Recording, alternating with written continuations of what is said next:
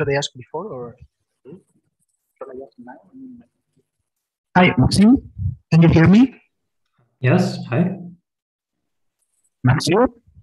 Yes. Yes. Hi. Hi. Can you hear me? So could you share your slides? Yes. So Just to check. So that's okay. Can you see them in full screen? Yeah, perfect. Okay. And it switches, everything's fine. Right. Okay. Yeah. So we continue with the afternoon session with the last two speakers. So the first one is Maxim Emelin, who's going to tell us about the weak gravity versus charged massless gravitini in the city. So Maxim, whenever you want. Great. Thank you to the organizers for this event and for the opportunity to speak. So I'll be talking about some work that we put out in this paper about a month ago with Gianguido Dall'Agata, Fotis Farakos, and Matteo Morito. And as the title suggests, I'll be talking about the relationship between the weak gravity conjecture, de Sitter space, and the presence of charged massless gravitini. And to set some context for this work, there's been a kind of recent interest in recent observation, I guess, that the presence of massless gravitini in supergravity appears to correlate with breakdowns of effective field theory descriptions. And there are several papers tackling this from various angles. So in particular, last year, Gianguido and Fotis, along with Nicola Cribiori, devised a way to exclude various de Sitter critical points on the basis of the weak gravity conjecture in a way that I will review in a bit. And then they studied many models with in n=2 supergravity, in n=2 supergravity with vector multiplets, and found that indeed there was a correlation between the presence of massless gravitini and violations of the weak gravity conjecture. Then there were also some work earlier this year really trying to relate the massless limit of gravitini with things like light towers of states and distance conjectures, and working along those lines. And there was even some, yes, is there? Yeah, and there was even some interest sort of on cosmological grounds, which is largely orthogonal to the concerns sort of in this line of reasoning.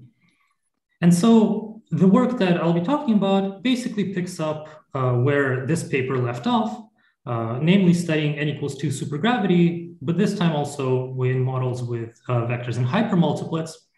And we managed to arrive at a sharp result that really excludes any de Sitter critical points with charged massless gravitini. So this is really the main result put in this gray box.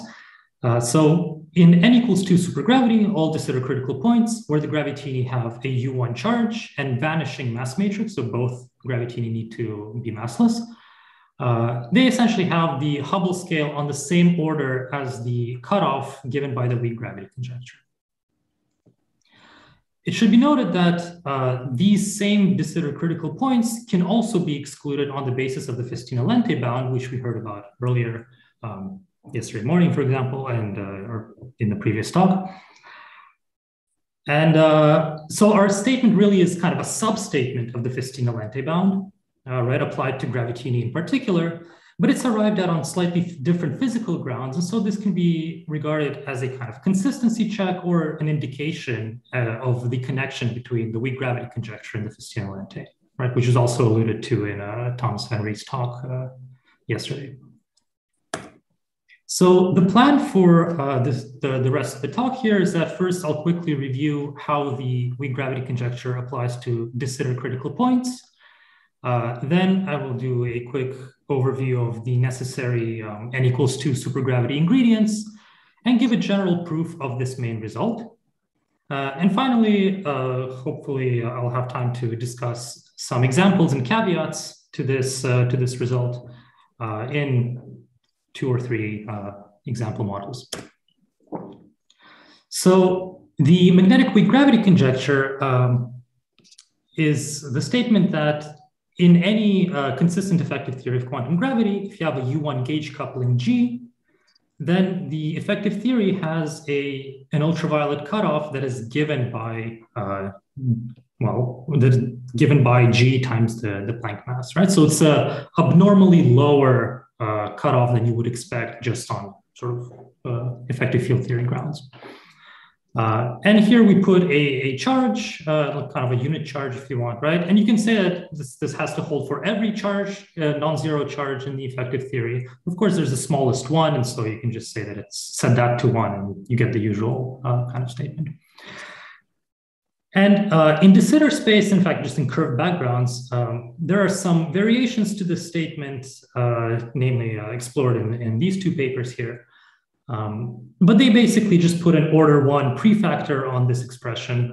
And because we'll be interested in the parametric relation between the Hubble scale of de Sitter critical points and this ultraviolet cutoff, this flat space version is good enough for our purposes. So how does the weak gravity conjecture constrain de Sitter spaces or quasi-de Sitter spaces?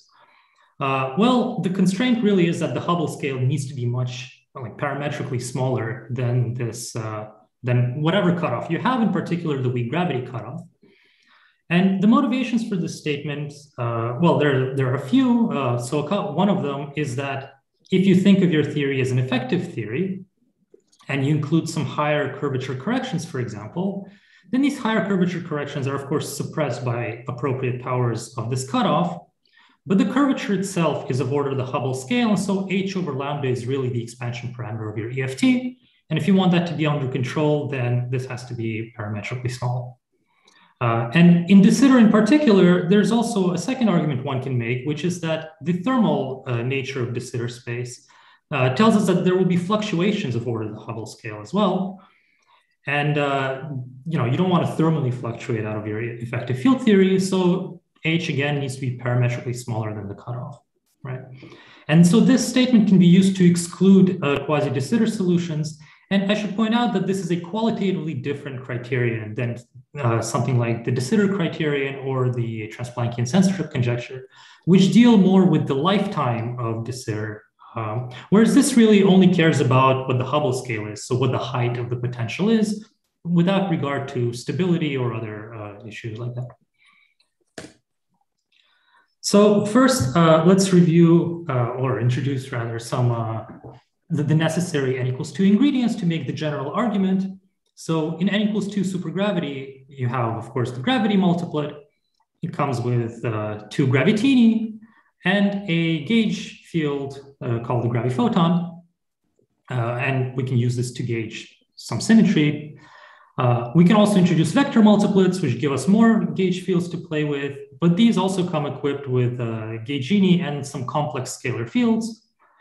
And finally, we can have hypermultiplets, which give us more scalar fields and their super partners. And the scalar fields form manifolds which have special structures. So these Zs, the vector scalars are complex and they span what's called a special Kähler manifold.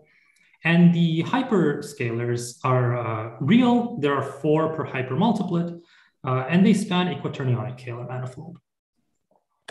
So what are these structures?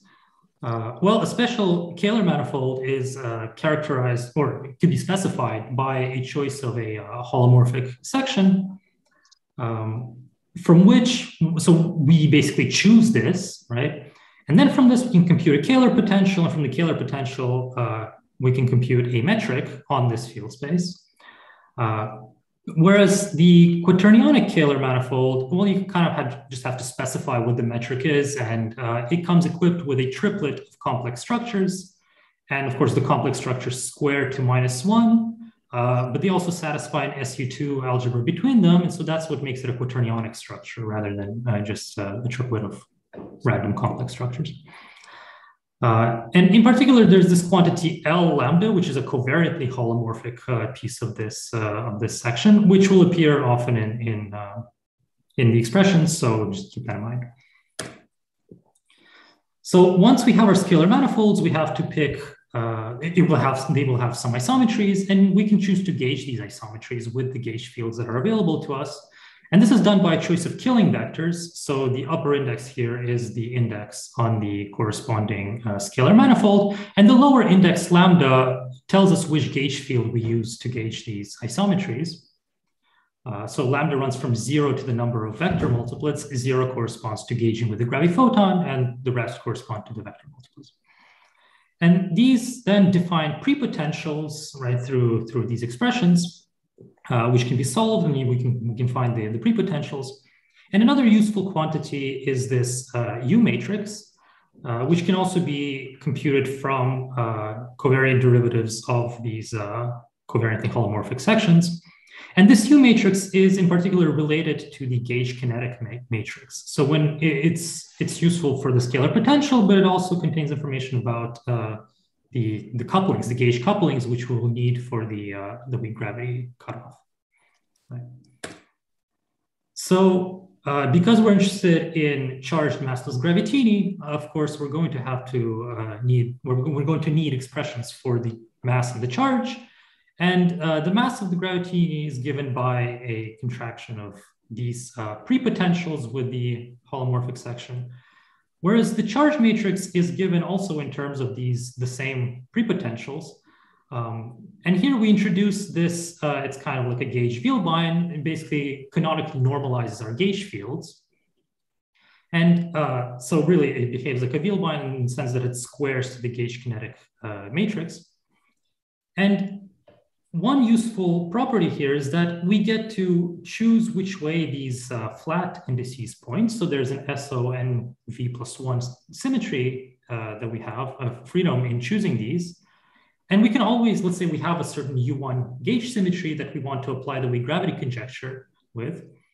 Well, we can choose these Vielbeins so that this U1 always points sort of in the Q1 direction, right? And so when A is equal to 1, this gives them the charge matrix for that U1 specifically. And the eigenvalues of this Q1 are the physical gravitino charges that are used to determine, well, an upper bound on the weak gravity cutoff. So that gives us a cutoff. Now we want to compare this to the Hubble scale, so we need to compute the potential. And the potential is a sum of 3 terms. The first term here depends purely on the vector multiplet content. Then there's a piece depending on the killing vectors along the hypermultiplet manifold. And V3 here depends on these prepotentials and contains this matrix, which I remind you contains the gauge kinetic matrix for the gauge fields. And so now we're ready to make the general argument. It really just takes one slide once these ingredients are all in place. Demanding that the gravitino mass matrix vanishes really sets, it is the same as demanding that this combination of the prepotential and the holomorphic section vanishes. And once we take the general expression for the potential and make this replacement, we can write the complete potential at the point where the mass matrix vanishes in this way. So this term is the V2 that we had from the previous slide. It's positive definite. We don't really care about it. This term times the gauge kinetic matrix, the inverse gauge kinetic matrix, is what gets left over from V3. And then these P0s come from a rewriting of V1 in terms of the prepotentials. And because this term is positive definite, we can just throw it away. So we have an inequality here. And then we're just going to trade these gauge indices for the flat gauge indices, right? Using these gauge Vielbeins that we introduced. And then the trick is to recognize that this sum here can be written as a sum of traces of, well, delta 2x2 matrices, basically, right? The Pauli matrices and the identity. And so then because we rotated our Vielbeins in such a way that Q1 corresponds to the U1 that we're interested in, this is basically, we can set A equal to 1 here. And then we'll have a bunch of other terms, of course, which are also positive definite. And so the potential is bounded below by essentially the sum of the squares of the physical gravitino charges, right? And so we have that the potential is bounded below by the weak gravity cutoff. And when we convert this to the Hubble scale, okay, there's a factor of square root of 3 that appears, but this is a lower bound, first of all. And square root of 3 is of order 1, basically.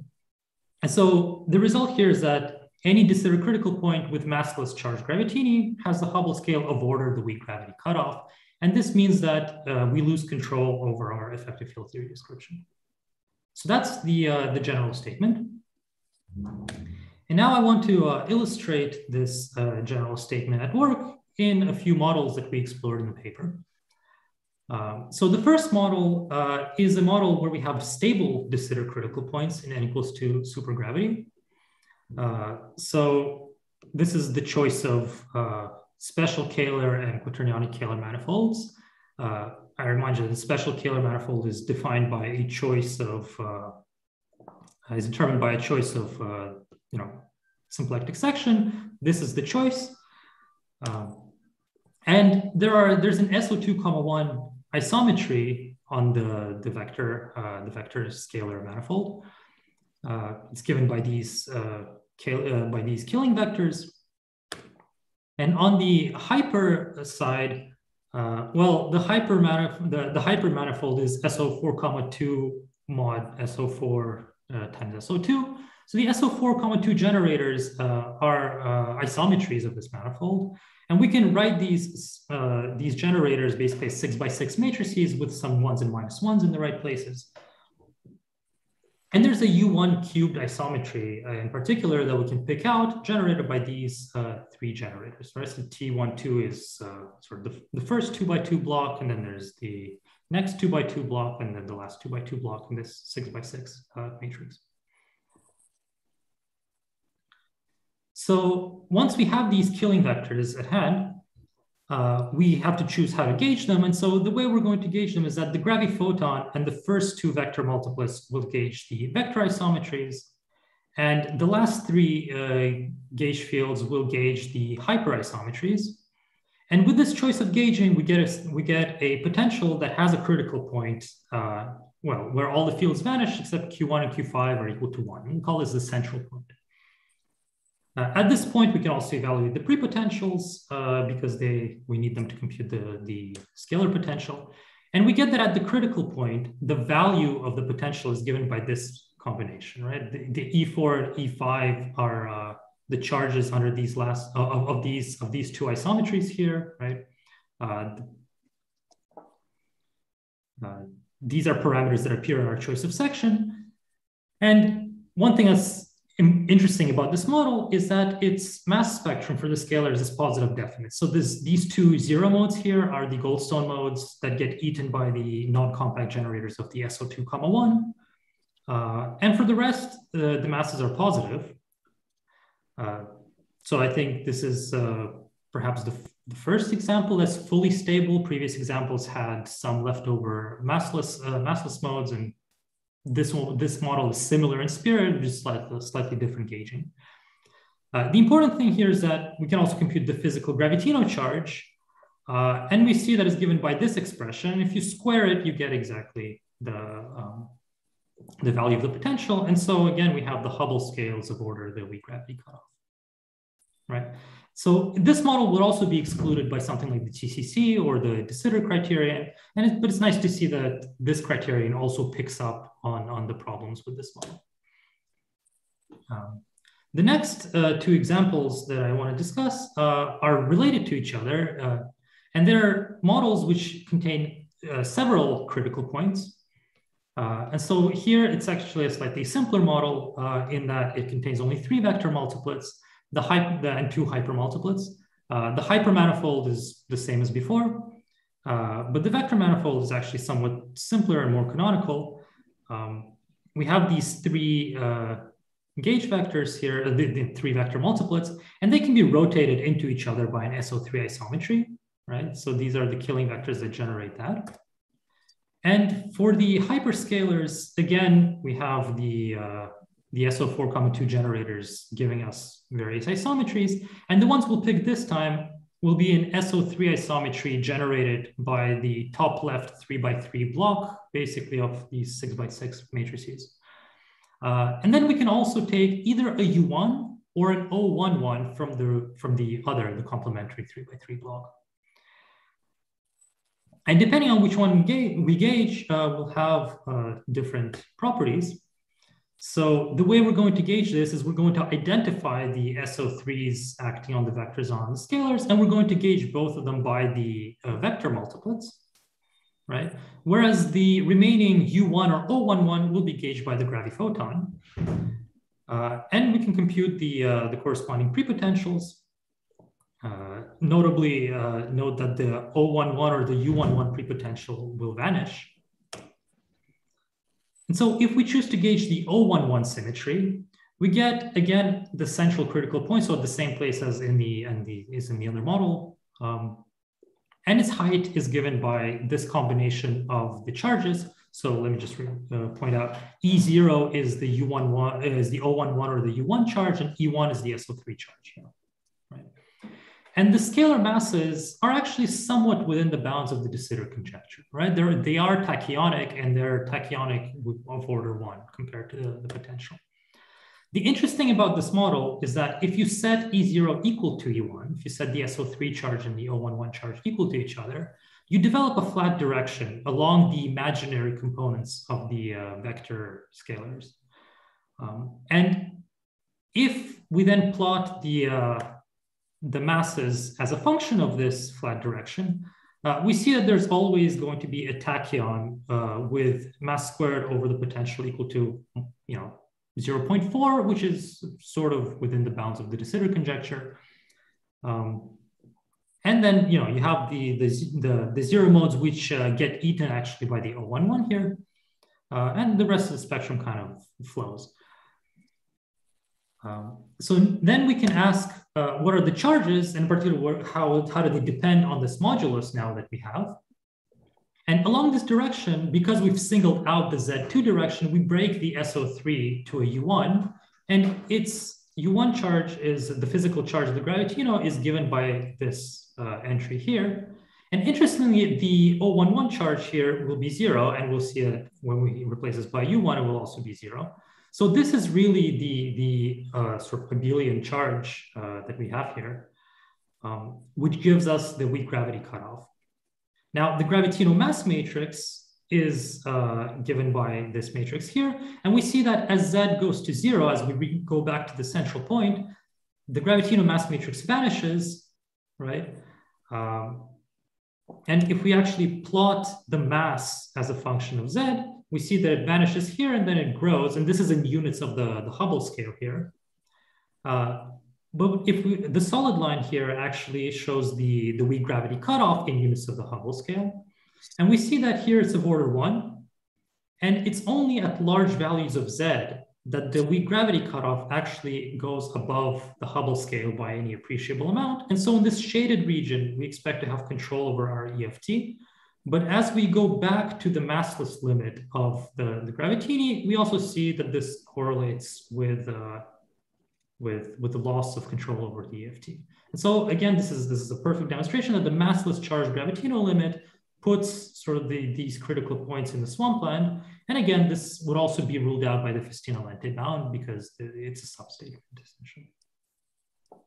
Now, the final model, the final example illustrates some caveats. We have 7 more minutes. Yes, I'll need about that. So the very last example here, where we gauge a U1 symmetry instead of an O11 symmetry, also has a central critical point. It has vanishing gravitino masses there at the central critical point. The potential is given by 3 times the SO3 charge here. E1 was the SO3 charge, if you remember. The scalar mass spectrum also respects the de Sitter conjecture, so it's a tachyonic. It's a tachyonic critical point. Again, the masses here, 2/3 is basically 1. And what's interesting here is that the charge of the gravitino under the U1 is 0, right? So we can't really use that as our weak gravity cutoff. Whereas the SO3 at the central critical point remains unbroken. And so it's not clear, we don't really have an isolated U1 that we can use to apply the weak gravity conjecture, but we can imagine moving slightly away from this critical point. And there will be some region, it will be a runaway direction, of course, but for some amount of time, we'll have some kind of evolution close to the critical point where we do have a U1 symmetry, and perhaps that's good enough, right? So then these charges, one of these charges would become a U1 charge, essentially. And again, we'd see sort of a violation of the weak gravity conjecture. But another property of this model is that it has a second critical point. And this one happens when you set the real value of one of the scalars, the vector scalars, and the imaginary part of a different scalar to 1/2. And in that case, you still get a critical point with height similar to the central one. The scalar mass spectrum also respects the de Sitter conjecture. There's 2 tachyons. The gravitino remains uncharged under the U11, but the SO3 is completely broken. And so now we don't have any U1 charge to apply the weak gravity conjecture. And interestingly, the gravitino mass matrix acquires a 0 eigenvalue. So one of the gravitini becomes massless while the other one stays massive. And there's nothing we can really do about this critical point, right? It respects the de Sitter conjecture. There is no weak gravity conjecture to apply to it. And so it's not, this really shows a caveat in the criteria. And so again. So to conclude, the main sort of takeaways are that we can use the weak gravity conjecture to constrain quasi-de Sitter solutions. The main result here, the general result, is that de Sitter critical points with charged light gravitini in n = 2 supergravity are in violation of this weak gravity constraint in the sense that they have the Hubble scale of order the UV cutoff. This criterion here is contained within the Festina-Lente bound, but has different physical motivation. And as we saw from the various examples, it's somewhat independent of the de Sitter swampland conjectures and the TCC, right? In the sense that you can have permutations where, they're fine with one criterion, but not with another. And so yeah, I showed some examples of that happening. So thank you for your attention, and yeah, that's it. So thank you, Maxim.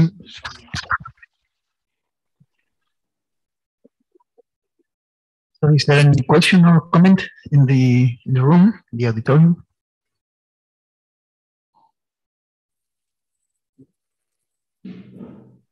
Well, I have a small question I could ask you. Yes. So is it relevant, the choice of the potential in the n = 2 model? Like, for example, if you were to consider also like magnetic or ionic gaugings, could you expect changes or? Oh, so the gaugings are already not really electric. So the choice of, so especially in this first model, the choice of section is already very non-standard. Like it's not one that you get from just a prepotential. You have to do some de Roux-Wagemann's rotation here. And in fact, for a long time, these rotations are kind of a standard trick to obtain de Sitter, to get a sort of uplift for your energy. And so the important thing is that this same parameter ends up entering in the vacuum energy here. So no matter what you choose, it enters both, really, right? So the proof of the general statement is really general, right? We made no assumption as to how we choose the section originally. Thanks. So let's check if there is any question in the online version. No? Okay, so if there are no more questions, let's thank Maxim again for the talk. Thanks. Thank you.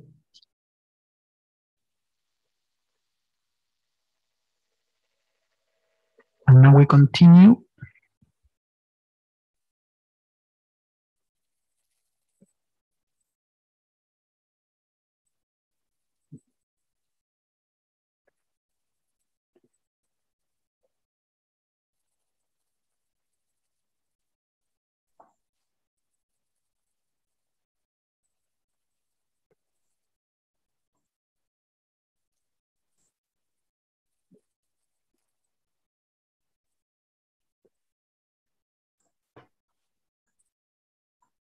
Hi, Grgur. Hello. Can you hear me? Yeah, we can hear you. Yeah, so can you share your, yeah, perfect. Yeah. And Just 1 second. okay, everything all right? Okay, perfect. Looks perfect. So we continue with the last speaker of today, Grgur Šimunić. So he will tell us about the beefy action of the Dirac sigma model. So whenever you want, please. Thank you. So first, I'd like to thank the organizers for allowing me to speak at this conference. And today I'm going to talk about recent work I have done with Athanasios Hatzistavrakidis, Larissa Yonke, Zoltan Kokeniesi, and Thomas Schobel. So I'm going to talk about, as you have heard and can see, about BV action of the Dirac sigma model.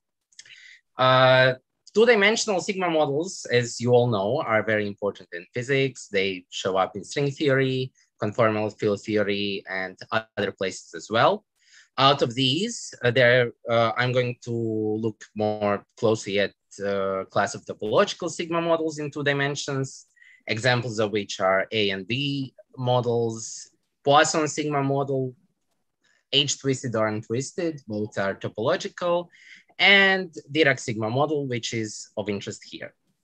So I'm going to talk about the BV quantization specifically. Now, one way to find BV quantization of certain models is through AKSZ construction. It is a nice geometric way to construct different BV actions.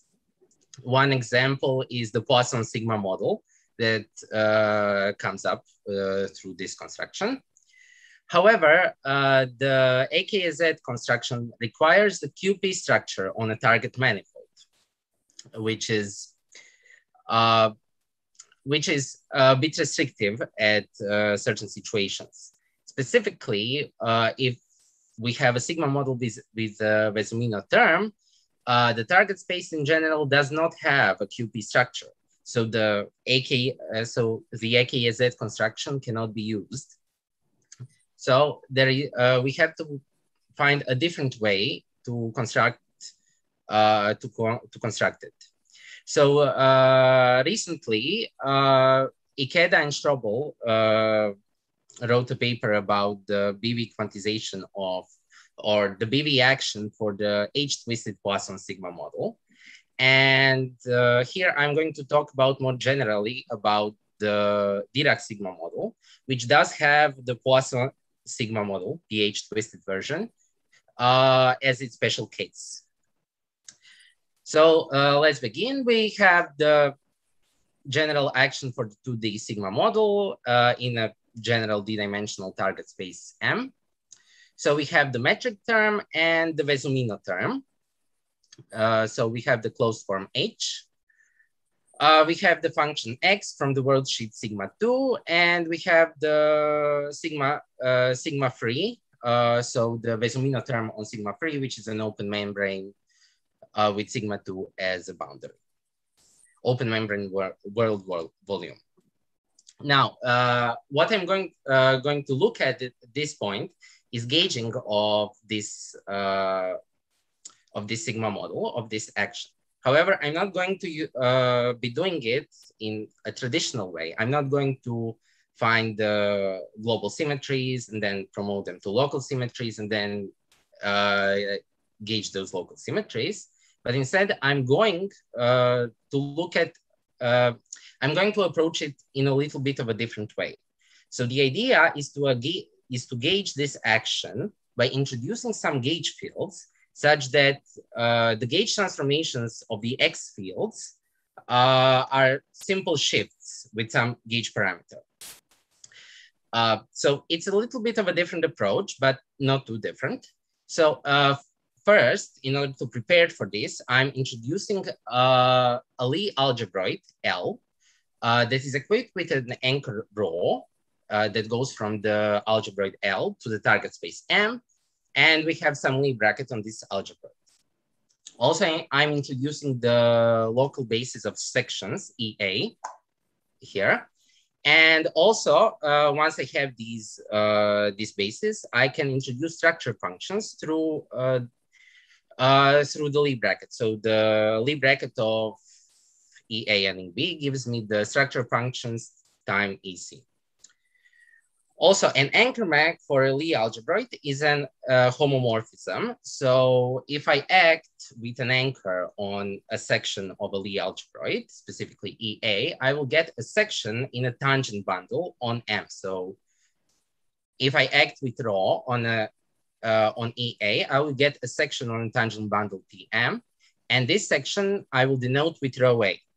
And since the anchor map is homomorphism, the commutator, which is the standard commutator on the tangent bundle of vector fields, the commutator of rhos has the same structure functions as the basis introduced before. So the basis E.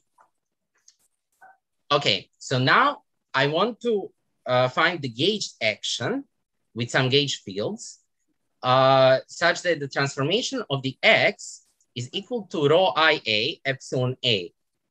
So epsilon here is the gauge parameter, while rho AI is are the components of the vector field rho A. Now the gauge fields A will be chosen such that they are one forms on a worldsheet, but they take values in our Lie algebroid L. So the A can be decomposed as AA times EA, where AA is one form on a worldsheet. And now I have the extended sigma model action. So the gauged action down here. So I have this metric part, Gij Fi wedge Hodge Fj, where the F's are down here, dxi minus rho IA AA, which is the standard formulation when constructing covariant derivatives for gauge fields. When gauging actions in general. Also, I introduce other terms that are at this point not yet determined. So I have a theta where theta is a one form, and gamma AA term where gamma is some function that is yet to be determined. Okay, and now we want to look for the conditions under which that gauge action is invariant under a gauge transformation. So we have already written that the transformation of X should be rho times epsilon. And the transformation for A, we'll choose it in this general form. So d epsilon times CA epsilon, which is the usual thing that we have, and plus two extra terms that are proportional to F and Hodge F with coefficients omega and phi. Now, the conditions for the action to be gauge invariant under these transformations turn out to be this. So these two.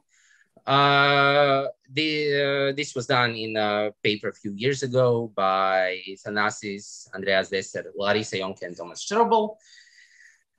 So these are the conditions, and we also have three additional constraints. So the first one gives us exactly what gamma is in terms of everything else. And the second two gives us some constraints on theta and basically on theta and rhos as well. Now, what we are going to be mostly interested is how we can describe these conditions and constraints geometrically. First, we are going to look at the constraints that we had before. So what we are going to look at is the generalized tangent bundle, T plus T star M, and the general vectors of psi A of the form rho A plus theta A. So rho comes from Tm and theta comes from T star M. And now this bundle, so the generalized tangent bundles, forms an H-twisted Courant algebroid with bilinear pairing of this form and a twisted Courant bracket, so twisted by the free form H.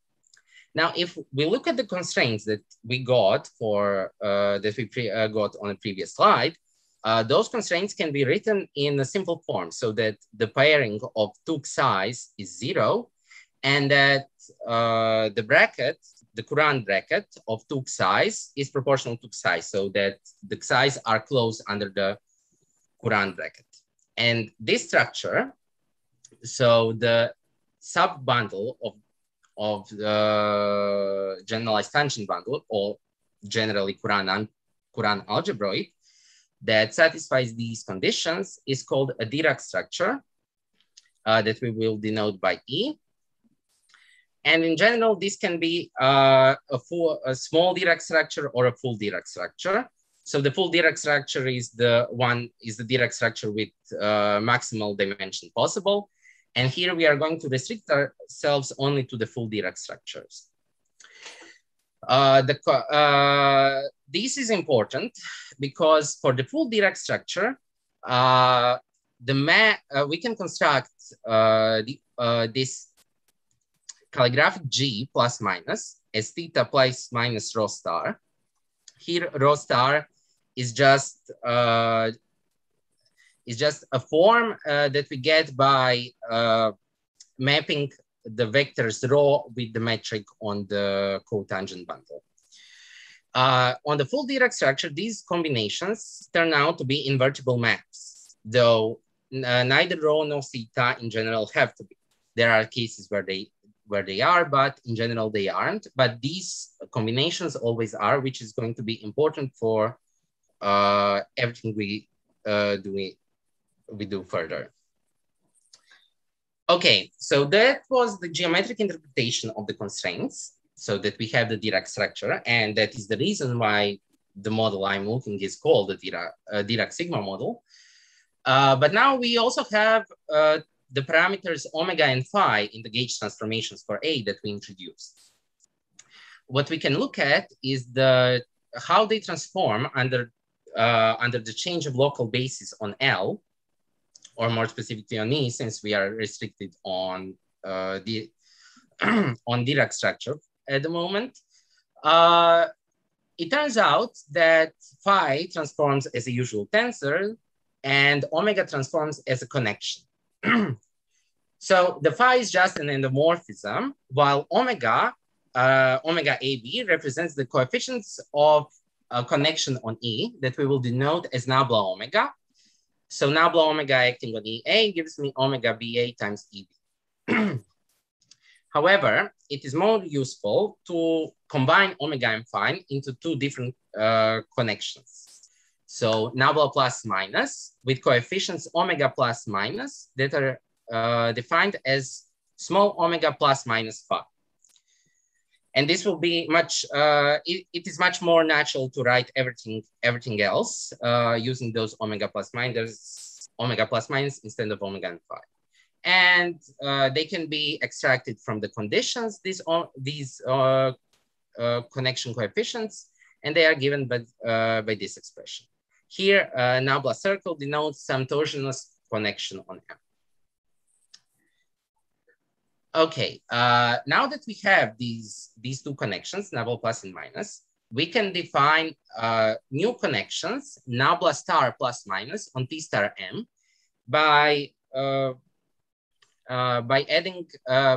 composition of nabla plus minus with calligraphic G and inverse of calligraphic G. And the coefficients of these connections, once you calculate it, turn out to be this thing. And here, gamma circle are the coefficients of the connection nabla circle introduced previously. And now that we have these two connections, we define two new connections on TM, nabla leather plus minus. And they have connections gamma plus minus that are equal to this, with theta plus minus being the torsion tensors of the connections, with which are equal to this thing down here. Okay. Besides these two connections on Tm and T star M, we can also introduce the curvature of nabla plus minus. In the usual Cartan formalism, they are given as the omega plus omega omega. And these curvature tensors satisfy the Bianchi identity down here. Now, Additional thing that will be extremely useful is to introduce the so-called E connections, which will be denoted by this symbol. And in this case, we can define it through this equation. So these aren't exactly connections, but covariant derivatives. So nabla E in E direction acting on E prime has to be equal to nabla in rho of E direction acting on E prime. So it's just a bit of a generalization at this point. We can also compute the torsions for these E connections that are given by T plus minus here.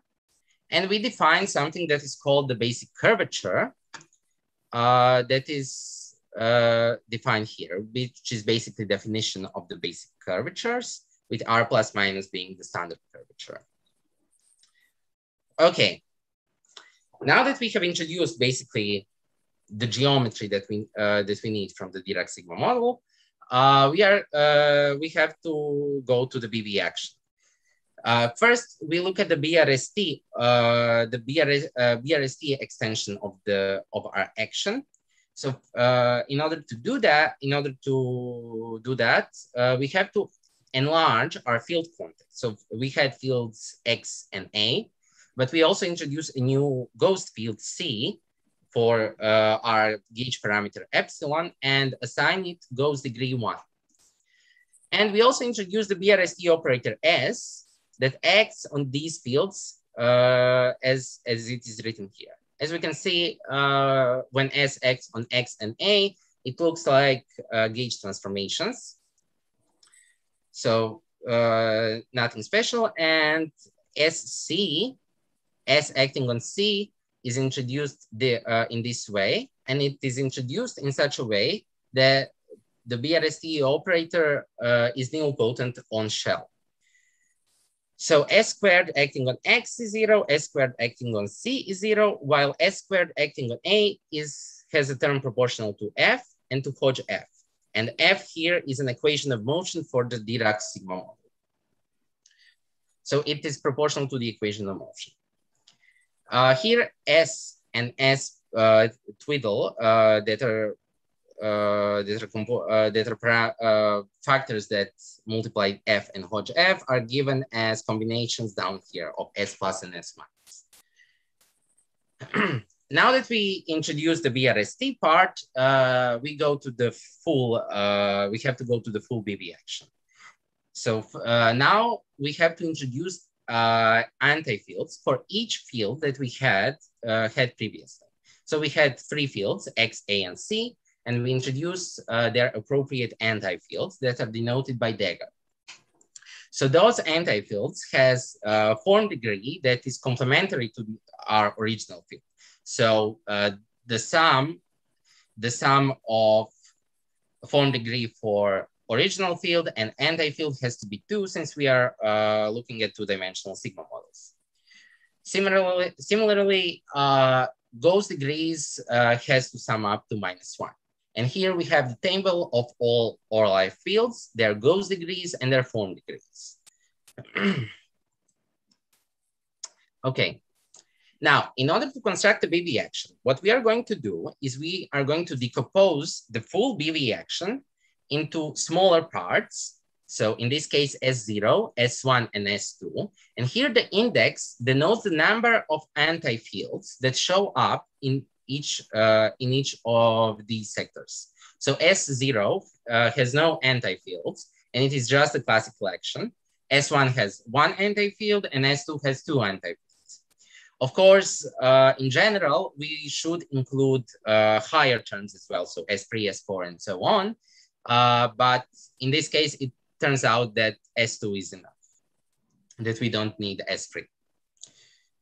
Okay, so S0 is the classical action. S1, we know how to write S1. It is given here, and and the form of S1 is completely fixed in the BV formalism, since it reflects the gauge invariance of the classical action. Now, the sector S2 has to be constructed, and and we are going to construct it in a way that the full BV action satisfies the classical master equation SS equals 0, where this is the anti-bracket. So the anti-bracket of SS is 0. Now, taking into account the composition of the BV action, this can be decomposed into 5 separate equations. So the anti-bracket of S0 and with S0 is 0 trivially, since S0 does not contain any anti-fields. The anti-bracket of S0 and S1 also vanishes identically because of the construction of S1 that we introduced. So because the form of S1. And then we are left with 3 equations that all have to be satisfied in order for our BV action to hold. Now we make an ansatz for S2. So S2 has 2 anti-fields in its terms, and those will be A dagger in this case. So we need, it turns out that we need only 2 terms, A dagger wedge A dagger, and A dagger wedge hodge A dagger. Also, this ansatz immediately makes the final equation up here. So the anti-bracket of S2 with S2 to vanish immediately, since there is no pair of field and anti-field in S2. So there is field X but not X dagger. There is A dagger but not A, and there is C but not C dagger. So this equation is automatically satisfied. Y and Z are here some coefficients that we still have to determine. And in order to determine these two, we are going to, we can plug this into this equation. So S1 plus 2, S0, S2. And this completely determines Y and Z coefficients. Here we introduce Y plus minus just because it's much simpler, and then Y plus minus is given by this. However, in order for this to be okay, we still have to check whether S anti-bracket of S1 with S2 vanishes. Because if it doesn't, we either need to extend our ansatz for S2 or introduce S free as part of the expansion of the BV action. Now it's not completely trivial to prove this, and basically we have to prove a few identities first that then we can use to plug this into the expression you get for this anti-bracket. Now the first expression here is the covariantization of the commutator of rows. So the commutator, commutator of rho A with rho B is CCAB rho C. And now instead of the standard partial derivative in the commutator of the vector fields, we covariantize it to nabla plus minus. The second one is the covariantization of the Jacobi identity. The third one is the commutator of covariant derivatives of the connections in general that we are using. And these three expressions can also be then used along with conditions for the gauge invariance to express T plus minus in terms of rhos and thetas. And using this, it can then be proven that the anti-bracket of S1 with S2 indeed vanishes. So the action that we have written, it is actually a BV action for the Dirac sigma model. And here it is its full form. So we have S0 as our classical action. We have S1, which was easily found. So we have X dagger part, C dagger part, and all of those others is A dagger part. And we have S2 given by these pairings of calligraphic G inverse with S plus or minus with basic curvatures. Now it is interesting to look at the special case of the Poisson sigma model, H-twisted Poisson sigma model. It is a special case of a Dirac sigma model with the Dirac structure being the cotangent bundle the anchor being the Poisson bivector pi, and the metric being equal to 0. Of course, it is possible to look at this with metric not being equal to 0, but here we have taken here I have taken just this special case to make things easier. So here S0 is the standard classical action for the Poisson sigma model. S1 just tells us what are the gauge transformations of the Poisson sigma model, and S2 is then given by this thing. So actually, this is the expression that was found in the paper by Ikeda and Strobel 2 years ago. And it is interesting because it does have this term pi pi pi h h, which is something which is a bit unexpected, but it is something that cannot be reproduced through AKS construction specifically. Okay, so in summary, we have found the BB action of the Dirac sigma model. We haven't, but not using the AKS construction, since that approach is obstructed by not having the QP structure, but we have done it, let's call it order by order. So by the expansion of the BB action through the number of anti-fields in each sector. Now, there are also a few things that that it is possible to do in the future, either by adding to this work or doing similar work. So one thing is to investigate the quantization of the Dirac sigma model. So to look at the quantum master equation, to find the correlation functions, and look what happens with the star product. One other thing is that we can also do is to investigate how the change in metric affects the BB action. It is interesting because in the original classical theory of the Dirac sigma model, the metric, the equations of motions are invariant under the change of metric. So there should be some kind of equivalence between different BB actions that have different metrics. However, it is not completely trivial to find what kind of equivalence this is. Also, the other thing that we could do is also look for the BB actions of some other sigma models that also cannot be found through the AKS construction. One such example is the Jacobi sigma model that we have introduced in our paper last year. There are also a few other possibilities like the same thing that we did here, but instead of classical Vesemino term, we can also have non-closed freeform H, which we also investigated in the same paper. So there are very different topological sigma models that still are not completely explained through that the BB actions of which are not known yet. So there is a lot of work here done. So thank you for your attention. Are there any questions?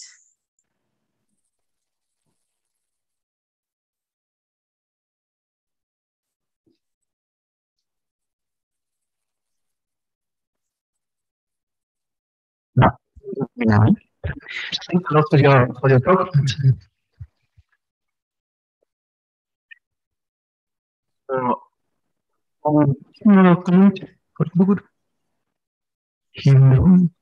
Hello, I cannot hear what you are talking, what you are saying. I was just asking for questions. Okay. There were questions or comments.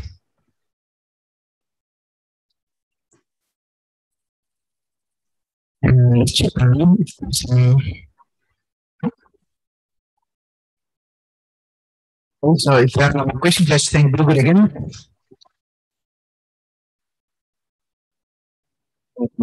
Thanks.